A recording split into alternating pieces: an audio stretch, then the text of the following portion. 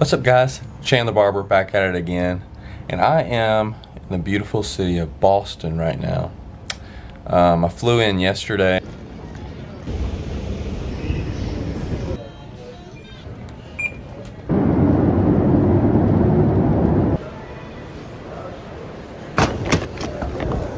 I will be in Boston for the next couple of days doing a training course with UK Barber.Josh.O.P.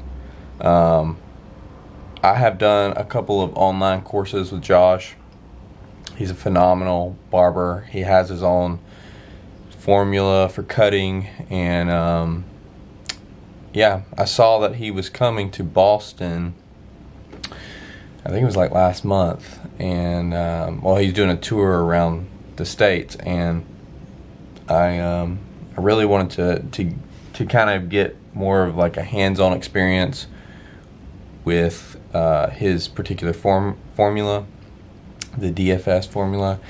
If you don't know Josh, check him out. You should go look up his stuff. He's an incredible barber. So I flew in yesterday from Jackson, Mississippi, and I am starting the course today. It's a three-day course. Yeah, it should be pretty cool. I am looking forward to it. Really enjoying the city, and just going to kind of document a little bit here and there on this journey. Traveling for Cheap 101. Make your own food.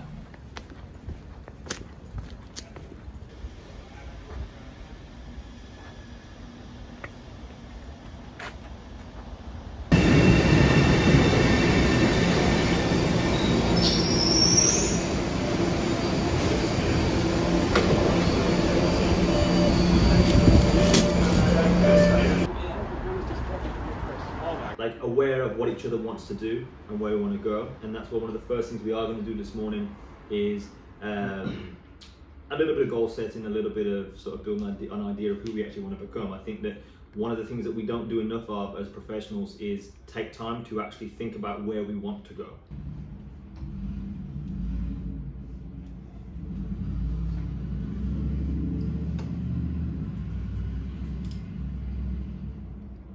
Working through the white light bounces off and different things like that, it can look different in the mirror.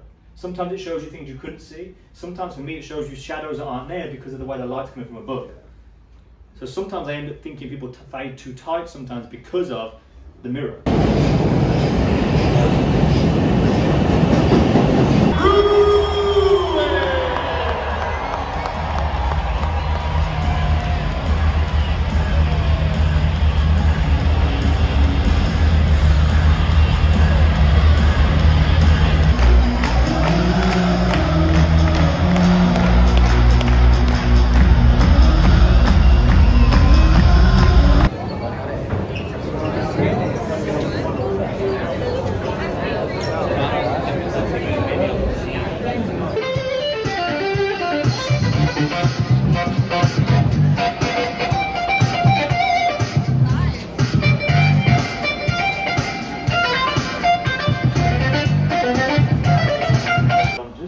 I'm just refining the darkness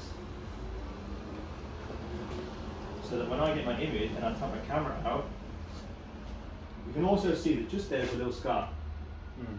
So you can pass from here to the ear as my final section. So I do probably 1, 2, maybe 3 more every time dropping it down.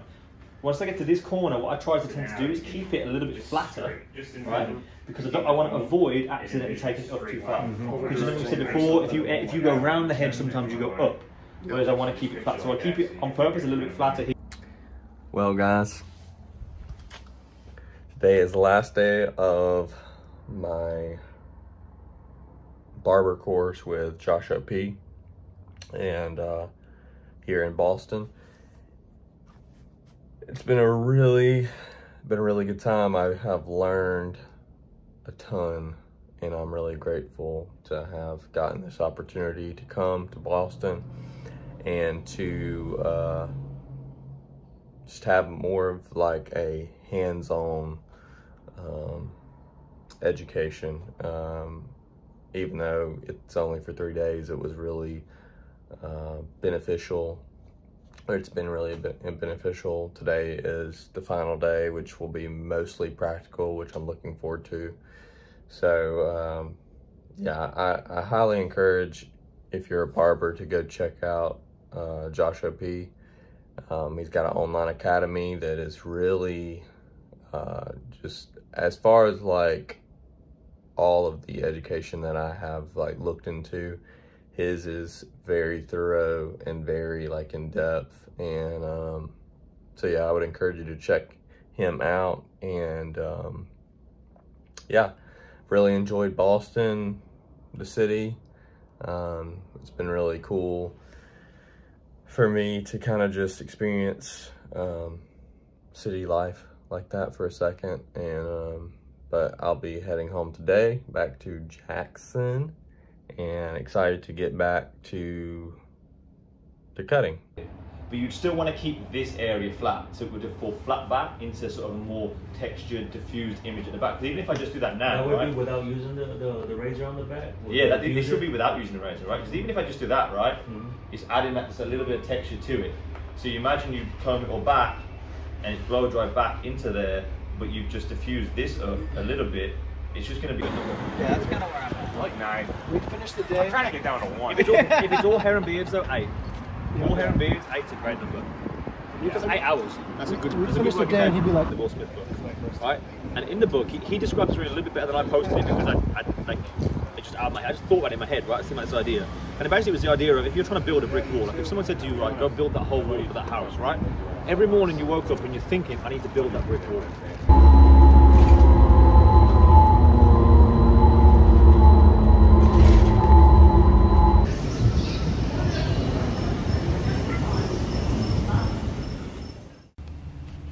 What's so amazing about this Airbnb is that they have a hand that holds your toilet paper. How isn't that just so nice?